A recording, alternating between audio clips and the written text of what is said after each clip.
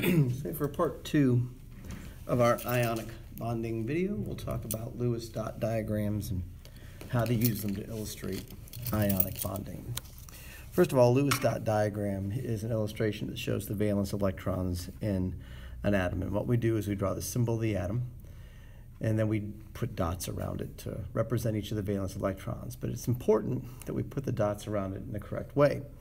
The way that I teach it in class is that you have to put one dot on each side, and then once you've filled all 4 sides, you can go back and double it up. So basically, if you think about it this way, you have a symbol for the element.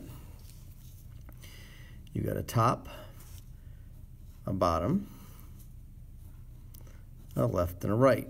Those are the places where you can put the dots. And again, the rule would be you put one dot on each side first, and then you're allowed to go back and double them up until you reach the desired number of electrons. And remember, we end at 8. Group 18 has 8 valence electrons, so you would never have more than 8 dots. So let's just draw a couple of these Lewis dot diagrams first. Let's start with the Lewis dot diagram for phosphorus. So again, I just start with the symbol P, and then I look at my periodic table. Phosphorus is in group 15, and that tells me there are 5 valence electrons. So good, I do one dot on each side, then I can start doubling things up. So 1, 2, 3, 4, 5. The key is we have to have the fewest number of pairs, and by doing it that way, we're guaranteeing that that happens. It doesn't really matter where you start. You can start on the top, bottom, left, or right. It really doesn't matter. Do go around in order. I tend to go clockwise. And after you've done enough of these, you'll get an idea of where you need your single dots to be, and you'll begin adjusting on your own. Let's do the Lewis dot diagram for calcium. Calcium is in group 2 on the periodic table, so it has 2 valence electrons. Again, minimum number of pairs. We start on the top and work our way around. They'll both be singles. And that's how you do it. Now, when we're talking about ionic bonding, we got these metals and with nonmetals, we have to remember what they're going to have to do to become stable. Because this is a metal, it's going to have to lose those 2 dots.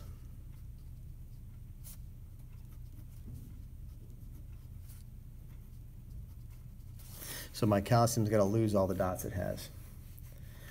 For the nonmetal, the goal is to get 8 dots.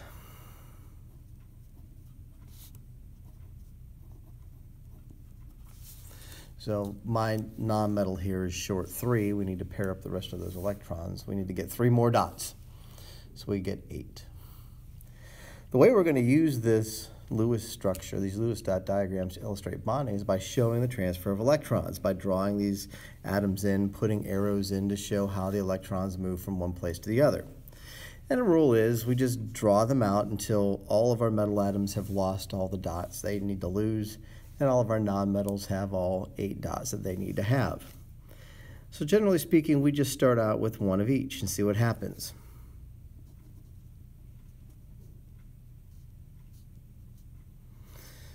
So I've got 2 dots on this calcium that I need to get rid of, and they're going to go towards the single dots in the phosphorus. So one of them is going to go there to pair up with that one, and one's going to go there to pair up with that one. We've transferred our electrons. We look at our metal, and we try to make sure that it's happy. And again, to be happy, it has to lose all its dots, and that would make the calcium very happy. Then we have to look at our nonmetal and see if it's happy. And again, it needs to have 8. It needs to pair up all the lone electrons. At this point, we would have 1, 2, 3, 4, 5, 6, 7. We're still 1 short. Whenever that happens, we're 1 short on what our nonmetal needs. We bring in another atom of our metal, like so.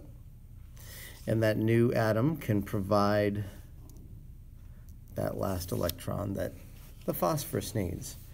And again, we reassess. We look back and say, okay, are my metal atoms happy? Well, that one's happy because it lost both of its electrons. But this one is not because it only lost 1. It still has 1 more to get rid of, and this phosphorus is full. It's taken all it can take.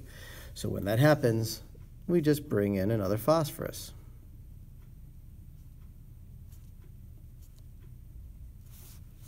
And that new phosphorus atom can take that electron that the calcium needs to get rid of. And again, we reassess. Are my metals happy? That one's lost both. That one's lost both. My metals are happy. And then we assess our nonmetals. This one has got the 3 it needs to be stable, but this one's only got 1. Again, when that happens, when your nonmetal needs more electrons, get yourself another metal. We can move this one here. We can move that one there. And again, reassess.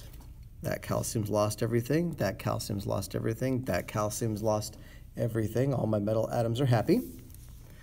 This phosphorus has gained 3. It's happy.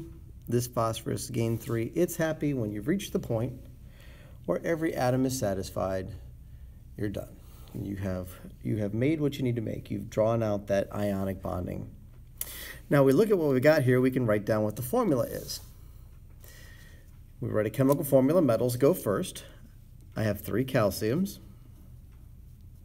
so Ca3. And I have 2 phosphorus, P2. These cannot be reduced, so that would be the formula, Ca3P2. And using this to illustrate ionic bonding, using this to predict chemical formulas, we can do all kinds of stuff with it. It's a very important tool in chemistry. We do one more, show you how you can work around that whole bouncing back and forth thing should you want to.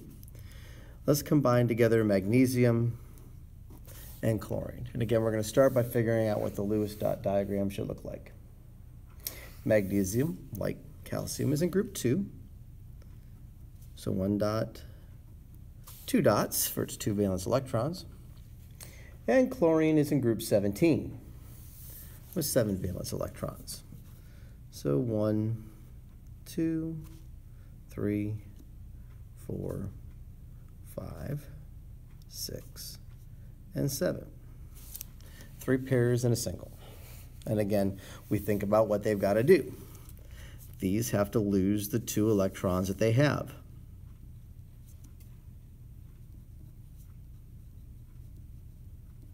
So anytime we're dealing with a magnesium in our illustration, we're going to have to make sure it loses all of its dots. And we got 7 over here around the chlorine, so it's going to need 1 more, so we can get 8 dots. Now, if you don't want to go through the whole back and forth trying to figure it out that way, you can go ahead and figure out the chemical formula first using the crisscross method. Magnesium is in group 2. So its oxidation number is +2, and again, that's because of the ionic bonding thing. It has 2 valence electrons. It needs to lose those 2 valence electrons. When it does, it'll have 12 protons, and it'll have 10 electrons. +12 plus -10 is +2. Chlorine is in group 17, and group 17 is a -1. Again, it goes to the whole ionic bonding thing. It's got 7 valence electrons. It needs to gain 1 more. When it does, it'll have 17 protons and 18 electrons. +17 plus -18 is -1. When we do the crisscross, we take the numbers and only the numbers, we drop the signs, and we swap them. We check to make sure they can't be reduced, and 1 out of 2 is already in its lowest terms. We rewrite the formula without the 1. MgCl2.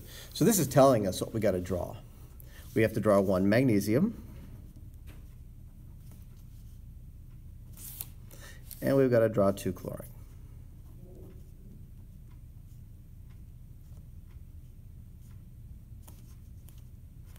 And if our formula is correct, then it should work out perfectly. So again, the metal's got to lose them all. It can give that to that chlorine. And then that chlorine's full and it can't take any more. And we move the other one down there. Then that chlorine is filled. It's got no more room. The metal has lost both of its dots. And 1, 2, 3, 4, 5, 6, 7, and the new one would be 8. 1, 2, 3, 4, 5, 6, 7, and the new one would be 8. Everything's got 8 electrons, so it's good. So you can either go from the drawing to the formula, or use your crisscross method to go from the formula to the drawing.